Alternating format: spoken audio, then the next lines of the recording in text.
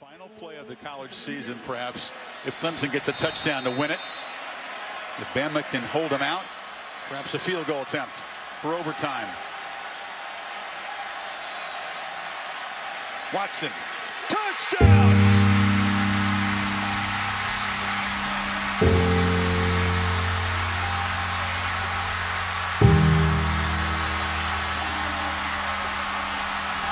Hunter Renfrow. Little man makes another enormous play. 1 second remaining. That's unthinkable to me. That you have an opportunity in your lifetime to be a professional, that you think about quitting. So you don't quit it, and you don't quit in sports. You retire. You don't get to quit.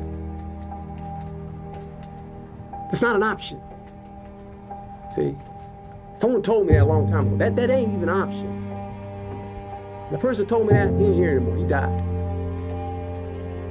You don't get that option. Now you can retire. You can do that. But you ain't quit. You ain't doing that. Not on my watch. The number one goal for any team, any new team, as you rebuild a team, is for that team to take advantage of trying to create an identity for themselves and have a clear vision of who we want to be, how we want to play. We always talk about being a team that nobody wants to play, and I think that comes from guys playing with the relentless competitive spirit.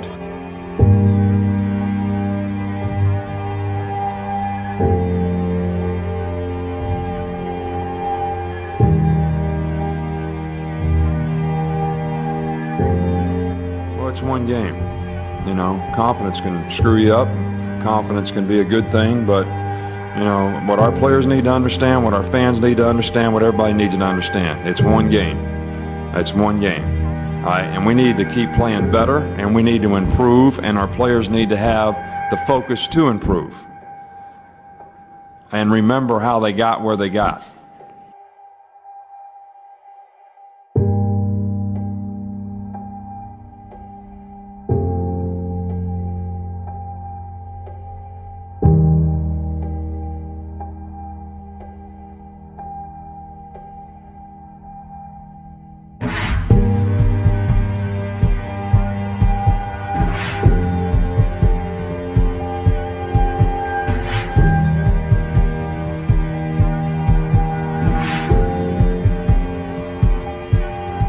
The thing about sports is,